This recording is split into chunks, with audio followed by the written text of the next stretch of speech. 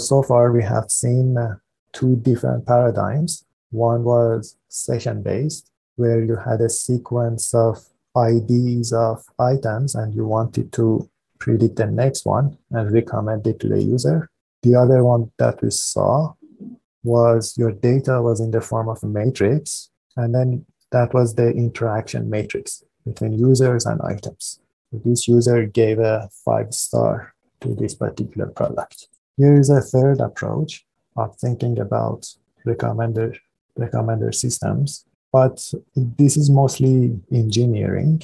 You're going to see very little math here, but it's actually a good exercise to learn about these engineering practices as well. Google Play is similar to the Apple Store, where you're going to buy apps and install apps. This is for Android devices. And it's a large-scale problem. You have a lot of users. At that time, it was 1 billion active users, 2016. And then you had 1 million applications that the users can install. Impressions is a list of apps. You can think of it as if you're recommending a list of apps for the user to install. This is a third approach to think about recommender systems. We can view it as a search ranking system. You can think of it as if you are searching for something on Google. You type a query. In this case, the query is going to be who is the user, and you have some contextual information. And this is going to be clear when I explain it more. And then the output is going to be a list of items that you return. So it's very similar to how you would search for something on Google. You type something, you click enter, and then a list of search results is going to show in front of you. So you have a query. It's going to go ahead and retrieve from the items database, perhaps around 100 of them. You rank them, and then perhaps you show top 10 of them to your user, top 10 items. So query, retrieval from the data set, rank, and then return. And you can think of this as the first page of the results in your search. And if the user wants to see the next 10, they can click on the button, and then that's going to show them the next 10 items. But as the user is interacting with your system, you're going to be collecting data. This user, we recommended them these items, and then they actually clicked on perhaps the third, the fourth item that we recommended to them, or they clicked on none of them. You record that data, and then you keep updating your model. So what are the user features? What is your input query? It's going to be your user features and some contextual features. For user features, you can say in which country is the user accessing your website or is accessing Google Play? What language are they using? What is their demographic information? What is the device that they are using? This is the contextual information. What time of the day is that? What day of the week is that? And then in terms of your impression features, impression is the list of apps. What is the app age? Do you have historical statistics on your app? How many people downloaded it and installed it? These are your features. You're doing a lot of feature engineering here. And this is usually the case. With recommender systems, you need to know your domain. And that is what makes it complex. And what is your label? That you're going to keep a log of it. If an app was installed by the user, the corresponding label is 1. Otherwise, you label it as a 0. And that's your training data. In terms of the model, you look at your features. And your features are perhaps d-dimensional. And these are all of the features. What was the country? Some of your features are going to be continuous variables. Some of them, perhaps, like age, are continuous. Some of them are discrete. And what language are they using? Or are they a female, male, etc.? And so this is your feature vector. In wide and deep model, you do feature engineering in addition to some more feature engineering, which is going to take into account the interactions between these variables or the coordinates of these variables. At the same time, you're doing feature learning.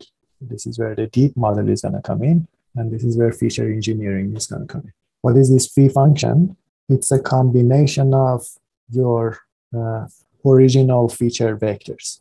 And whenever it's a 0, that feature doesn't contribute, otherwise it is present. And this is going to become more clear very soon, what you're actually doing here. Okay? So don't worry about this line. I have to explain it more. The one that is deep is easy to explain. That's what we have been doing so far. Okay? In terms of data generation, this step that you're training your model, you have your user data, you have your app impression data, you create your data, training data, you generate them. Once you generate your data, you're going to adjust your vocabulary size. And what do I mean by vocabulary? Perhaps you have a new user with a new language. Then you need to increase the size of your vocabulary by 1, because now you have an additional language. Or it could happen that you have an additional item, or it could happen that you have an additional user if you're keeping some user ID information. If your users are logged in and perhaps they open a new account. You train your model, you have your previous models, you fine-tune them a little bit, you verify that everything is correct before putting things in production and serving your customers. Let's go back to this formula here. What do I mean? Let's start with categorical variables. Perhaps you have a variable about gender.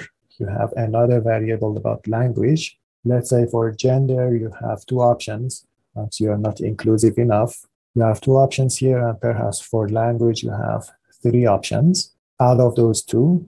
So gender was 2-dimensional, language was 3-dimensional. Your observations are actually going to be 1-hot vectors. Somebody has a 1 here and a 0 here. In front of female is a 1 and 0 otherwise. And you have your language. English is going to be 100, French is going to be 010, etc. You're going to create a new variable called gender language, and it's going to have a higher dimension. It's going to be 2 times 3, it's going to be 6-dimensional. And if a particular observation is a female and they're using English, you're going to have 1, 0, 0, 0, 0, 0, 5 zeros. If it's a female and they're using perhaps French, it's going to be 0, 1, 0, 0, 0, 4 zeros in front of the 1, etc. You get the idea. This is how you're constructing this feature. So these are additional variables or additional dimensions. That's why you're concatenating. Okay. If some features are continuous, you take that real valued feature, you push it through its, basically this is its histogram. You take it and push it through cumulative histogram or cumulative distribution. And then you divide it based on the quantiles. And then you're going to normalize the values. So in the end of the day, you're quantizing this feature using its own histogram. And as soon as you quantize, then you can represent it as a categorical variable. And then you're back into this story of a similar story like language. And then you can do your feature engineering. For feature learning, you have some continuous features. You have some categorical features. You embed them. You concatenate the embeddings, push them through nonlinearities and linear multiplications, and then concatenate with the result of these cross-product transformations, these transformations that you are doing here. So it's going to be a concatenation of x phi multiplied by a weight, and then whatever that's coming out of this layer, you're calling it AL, multiplied by matrix, add a bias. On top of that, put your logistic function and the right-handed loss function. It's a 0, 1. Was the app installed or was it not installed? And what is the probability of that app getting installed by this particular user? And this is basically explaining the same thing. You have your cross-product transformations and the sparse features. This is feature engineering. This is the wide component, and this is the deep component of wide and deep learning framework. And at the same time, you want to make sure that your model is actually not memorizing. It is actually generalizing to new test data. And for that, you can compare. You have these A/B testing before putting anything in production. You're going to do A/B testing. You're going to compare things to a baseline. The wide without any deep learning is your control. This is the thing that you're going to be comparing to. Then you're going to compare deep, and then you're going to compare wide and deep. And wide and deep is doing better.